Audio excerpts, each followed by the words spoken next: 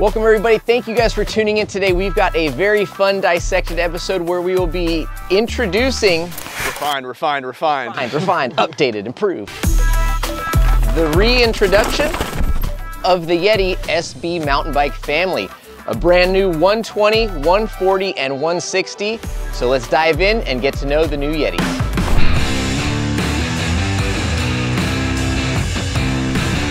So with this release of the updated Yeti SB lineup, refinement is the name of the game. There is the SB160, which is a 170mm front, 160 rear bike. The SB140, which comes in a lunch ride or standard option. Now the lunch ride version, which we have, has a 160 fork, 140 rear end, and the standard has a 150 fork with a 140 rear end. And for the XC pinners out there, the SB120 is going to be your new high performance rocket ship. So those are the three models. Let's get into some of the changes across all platforms that will be commonly shared by the new SB lineup. So across the board with the new lineup, you're gonna see a lot tighter packaging of everything from the frame to the shock linkage to even how some of the componentry works with the bike. Starting off, every bike gets the UDH, which we're seeing on a lot of new models now. They've done a really intent job of getting the frames to be as narrow as possible. It sounds like kind of an odd thing, but you really notice it when you're on the bike, kind of moving around on it. They've really kept everything in a tight plane. The hang down of the down tube has been reduced significantly, giving it just better clearance over obstacles. And they've also tightened up the linkage for all three models, giving it tighter hardware basically. Yeah, so we sat down and we'll cut away to some of the interviews we had with the Yeti staff. It was a pretty big Zoom meeting. We had a lot of folks from their in-house shock tuner to the suspension kinematic guy to, I mean, you name it, the engineers all were on board. And there was a lot of goals, right? And one of the big takeaways for us as we were kind of sitting in to learn about these new bikes is that a lot of things are the same, and that was intentional, right? Yeti felt very confident, happy. The feedback from their racers and their customers was that this was a pretty sweet bike. How can we make it better? And so some of the key things, right, were making it a little bit tighter, a little bit more maintenance free, a little more longevity, while also improving the ride and feel. From the previous generation bikes, you're gonna gain a bit of stiffness through the chassis without lacking compliance. That's kind of what we were going for. We're looking for like a sharper handling bike without having all those trail feedbacks beat you up like you get with some chassis that are too stiff, as well as just possibly a more balanced across the line. The bikes are a little bit more balanced, neutral riding, so you have a composed yet compliant ride. So we're looking for a bike that is going to absorb the bumps the right way, but not do extra movement that you don't need, just to keep the bike sufficient, really, I would say. The Switch Infinity units have seen some changes in both hardware as well as the material that they're using on those sliders. So sensitivity is going to be increased a little bit. You're going to gain some of that small bump compliance and just an active, lively feel. They moved to black oxide bearings, which should last a bit longer. They have updated dust seal or water seals on the outside, so the bearings should be better protected. And then with that new hardware in the Switch Infinity unit, they're claiming that it's going to have a lot better durability, and we'll see how those last over the winter here. Absolutely. And some of the other nice features and improvements that, again, Yeti was working on with refinement in mind are clamped cable ports. So whether you're running axis like we have on some of our bikes, or you're running cabled shifting, your brake housing, etc., droppers, all that stuff will be clamped in there. They also make some really nice integrated plugs if you are running a wireless system. The down tube protection was something that Yeti really worked on improving with this bike. It's got some nice edge to edge, increased size, and it's a dual material skid plate now. Yep. So you've got, you know, like a bit more of a cushiony layer up against the frame, and then you'll notice there's that secondary layer which can be removed, and it gives you a nice big cutout. So if you want to get in there, run some cables, the dropper post, etc., you've got a nice access port to get into the bike.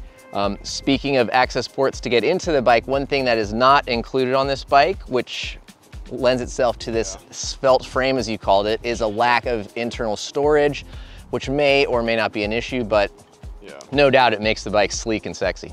One of the, I guess, last things that I want to talk about on the frame changes or improvements is the threaded bottom bracket. I think that's something that a lot of you guys at home mechanics, bike shop mechanics are all going to be very happy about. Again, longevity, durability, reduction in maintenance schedules are all things that Yeti was focusing on when they were refining this SB lineup.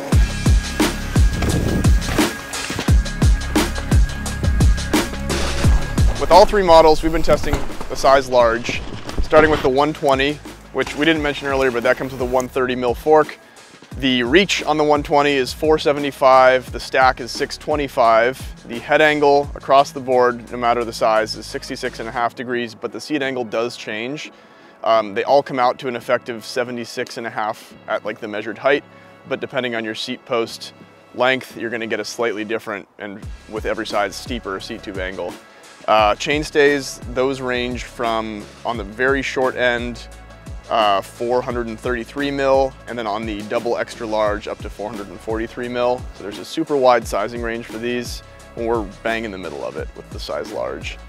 Not too much else has changed geo-wise on the bike. It's gonna feel pretty balanced, and thanks to the relatively long travel for an XC bike, I think it's gonna be a lot more capable than some of the more pointed race weapons that you see out there. All right, so let's move into the SB140. As we said, they make a lunch ride version as well as a standard, and the lunch ride version is a little bit more of the aggressive trail rider's choice, I would say. Yeah. Dario, you've obviously been spending the most amount of time on this bike, so give us the numbers on those. Yeah, so for the 140, again, we've got the lunch ride version, which comes with a 10 mil longer fork, 160 up front. That puts the head angle at 65 degrees. The stack is the same as on the 120 at 625. Seat angles around 77, again, size dependent. Chainstays are around 440, and the range extends on both directions there. Again, it's really just a half a degree different head angle because of that longer fork, and you also do get a different shock spec. The lunch ride comes with a piggyback with the new Float X, where the non-lunch ride comes with a Fox DPS inline shock. So slightly different character. The lunch ride is definitely more like the all mountain bike in the lineup these days versus the standard 140 being more of a well-rounded trail bike. I mean, semantics, but I like the lunch ride personally.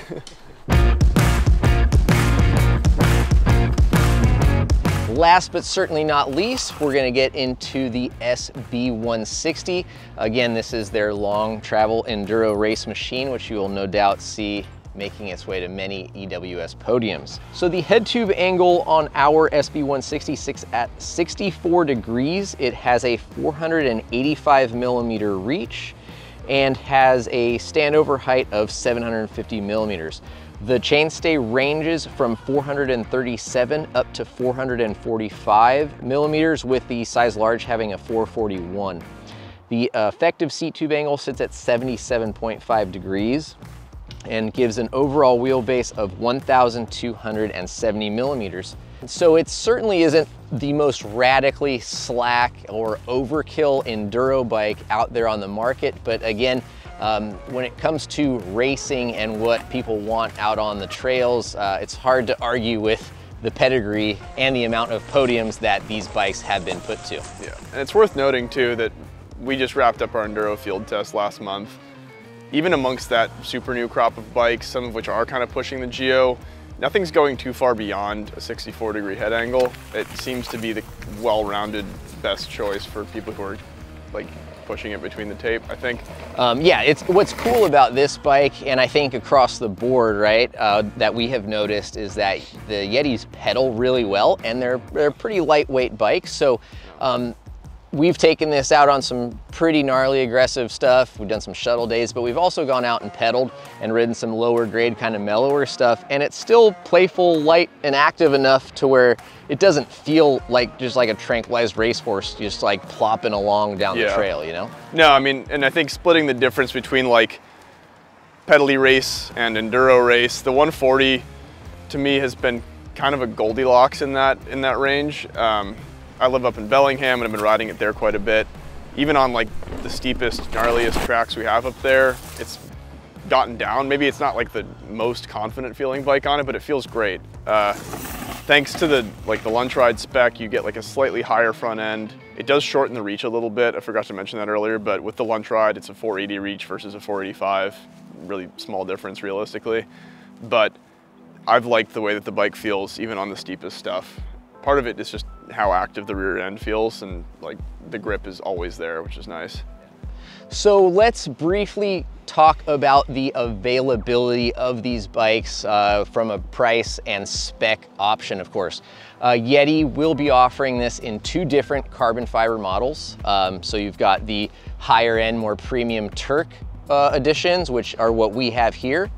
And then you've got the C series, which is their more standard carbon layup. Basically with the Turk, you're saving a bit of weight. I forget exactly how much, but it's a couple 100 grams on each frame. And with the C series, you're saving quite a bit of money. So trade-off, but starting prices across the board are around $6,300 for a pretty good build kit. And then it goes up as far as $12K for like the carbon wheel package. Well, everything we have here on test is sitting around $10,400 with aluminum wheels, an Axis drivetrain, factory suspension.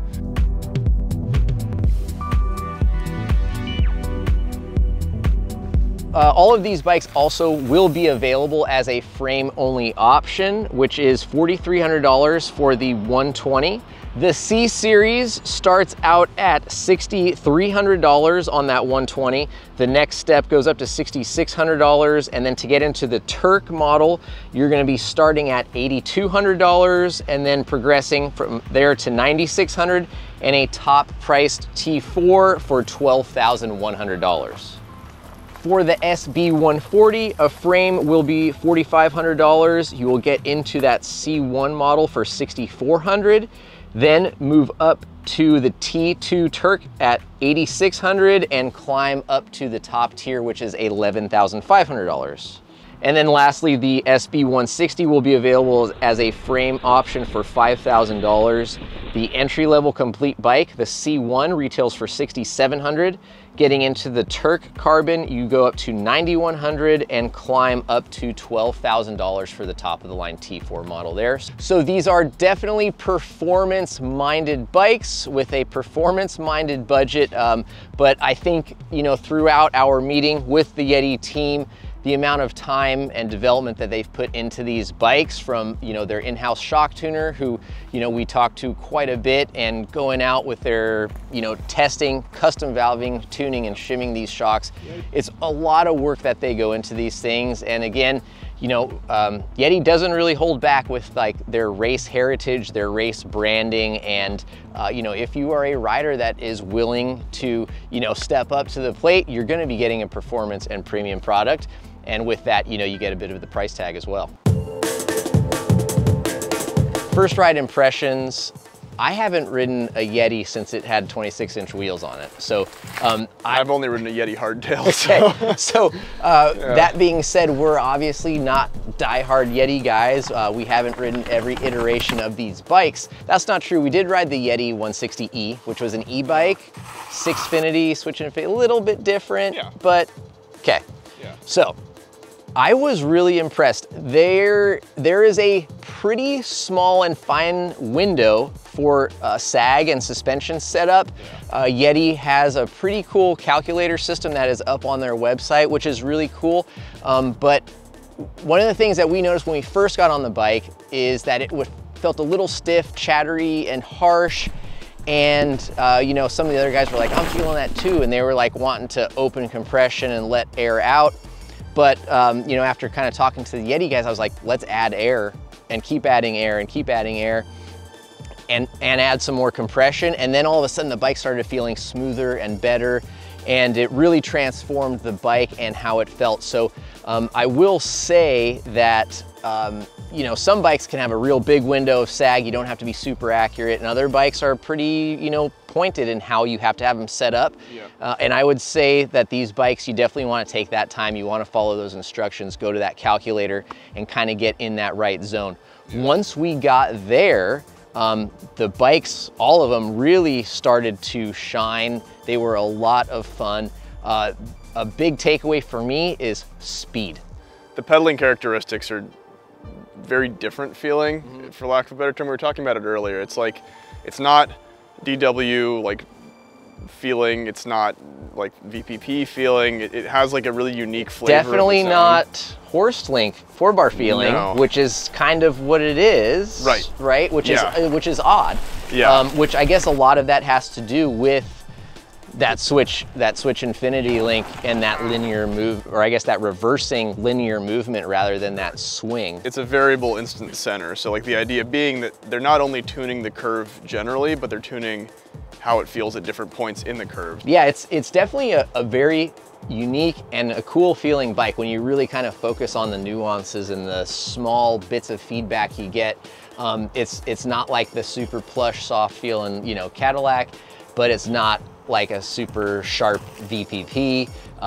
It still pedals really well, but without like that kind of hard hanging up on like the square edge bumps. Yeah. Obviously, as we ride it more, we're gonna work on perfecting our tune and play around with more settings, but my initial impressions so far are pretty good. I'm definitely pleased with the bike, really in all facets of the performance. Well, folks, there you have it, the refined SB line from Yeti. Hopefully you guys enjoyed that and got some good information from it. Please ask any questions that you have down below. We will do our best to answer you, and anything that we can't answer, we will pass along to the folks at Yeti and hope that they will chime in with their expertise. Please don't forget to subscribe to the channel. We will be working on a long-term review on these bikes as well as many others, and we would love to have you back in the future. Thank you guys for watching, and we'll see you out on the trails.